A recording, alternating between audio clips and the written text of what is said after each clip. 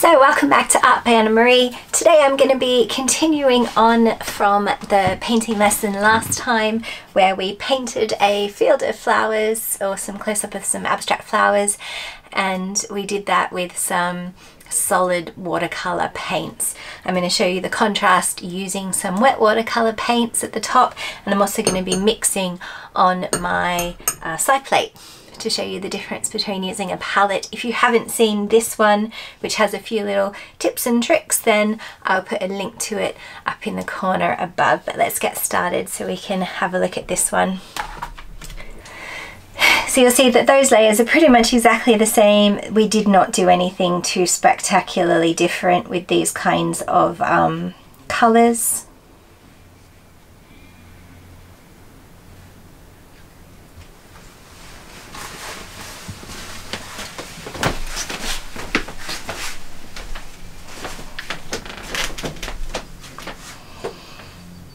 The thing I like about the dry colours over the wet colours is you can get a great amount of pigment and you can travel better. I've been on aeroplanes where I've just used the half pans and the beach or anything like that, whereas at home these kind of tubes I like a lot more. Okay, here we go, the red. This is the bit I've been dreading. I love this red. I don't have it in a tube, so we're just going to have to use this not as nice red. And we're just dabbing it on. And then halfway through we're going to change to a bit of orange. Again, I don't have that same dark orange, so I'm just going to make it a little bit with a bit of the extra red.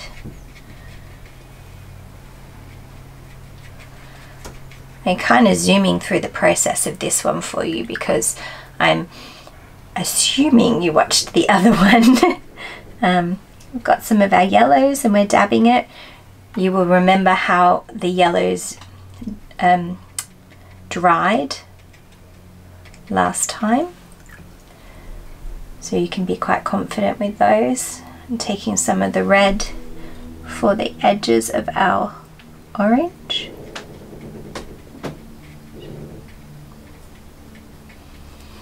And some of our orange for the edges of our red.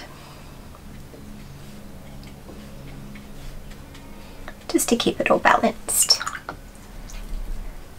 I'm going to add a bit more purple into this grass as it goes up.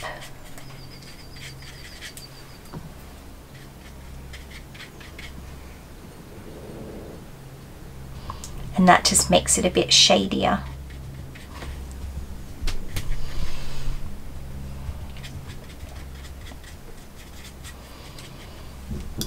Okay, take our red again, mix it with this really nice red I have. Flowers at the top here, it's a bit darker, and change it over to orange.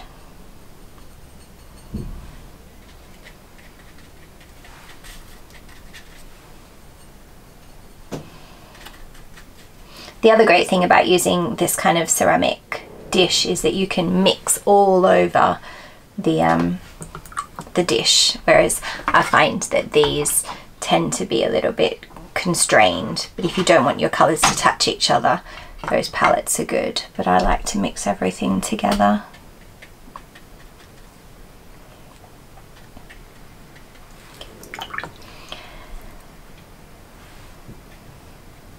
Did I forget to turn? No, I didn't. So that's gone shiny now. We can work a bit of a heavier pigment in the front. Remember, I like it to touch the petals.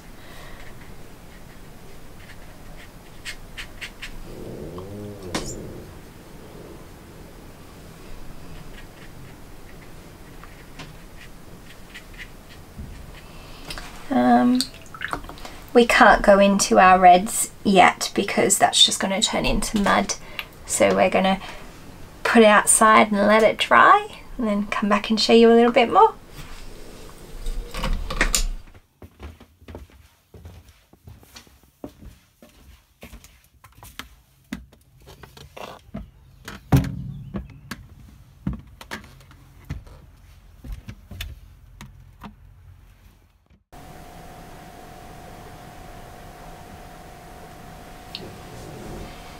Here you see you can just activate your colour again. I took a little bit of time because I did actually take a sneaky break for lunch.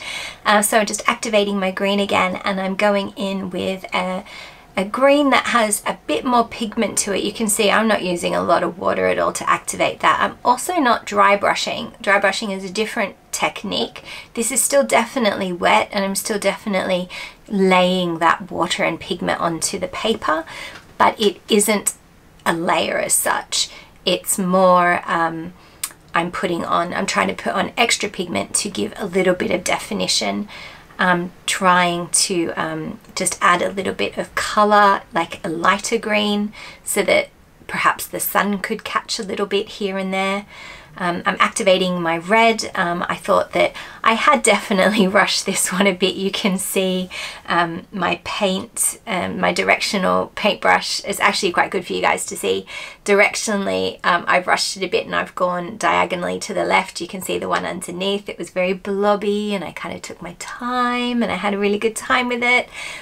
But really, I wanted to make this video to show you that it's not necessarily if you have tubes or if you have dry paint, it doesn't matter really. It's not really going to affect the outcome of the painting as much.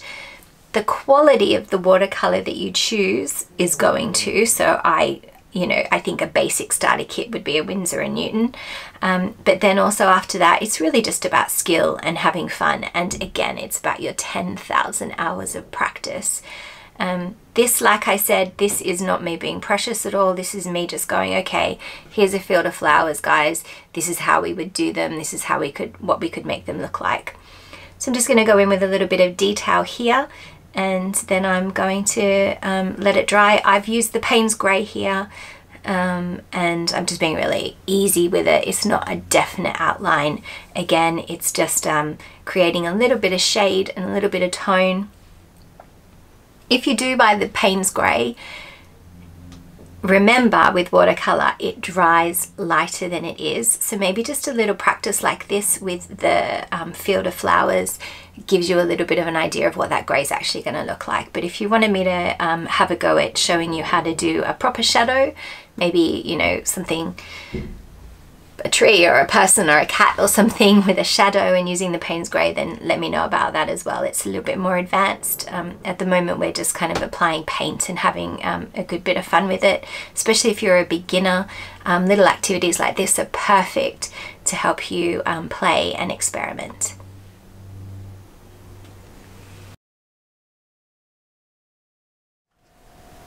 Both of them finished. I am absolutely surprised at how similar they are. I know the colors aren't exactly the same, but I genuinely thought there was going to be a big difference. Full disclosure, I have rushed this one because I literally just painted it 10 minutes ago, but I wanted to show you what the paint would look like and if it would look any different. So hopefully you've seen that there's not an enormous amount of difference. If you're struggling with your tubes and you're thinking, oh, if only I had some of the dry half pans, then actually you're probably more struggling with how to apply paint. I prefer the tubes if I'm being super creative and I've got big washes happening and I can meld all the colors together. I prefer these. I prefer activating them, but I love the half pans for if I'm traveling, if I need something quick.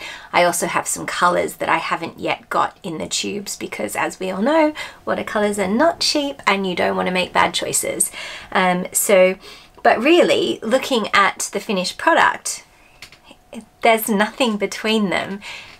You just have to keep practicing and you just have to decide what it is that you like the most and what kind of situation you like the most.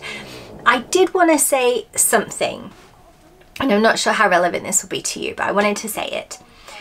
Do not worry when you have this much paint left, because you can activate it again.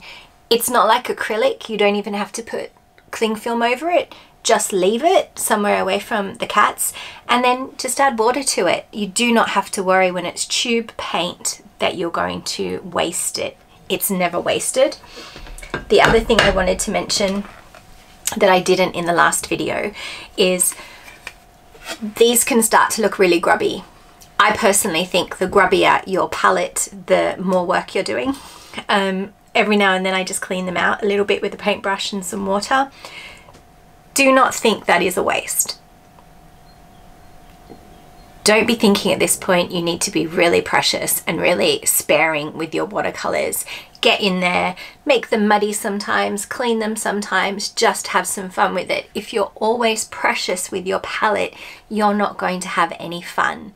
Use it, play with it, get it dirty, get it messy, and experiment. That's the most important thing. I'm just going to finish off some of the details on this and show that to you, but I also wanted to say thank you so much for watching. I hope you have found this interesting. If you need any more tips or tricks or things that you want clarified a little bit further, then please leave them in the comments below. But thank you so much. If you could spend a second to click the subscribe button, that would be awesome. But also if you could leave it a like, that's also really helpful. Then I know that you have liked this video. Thanks so much, guys. Bye.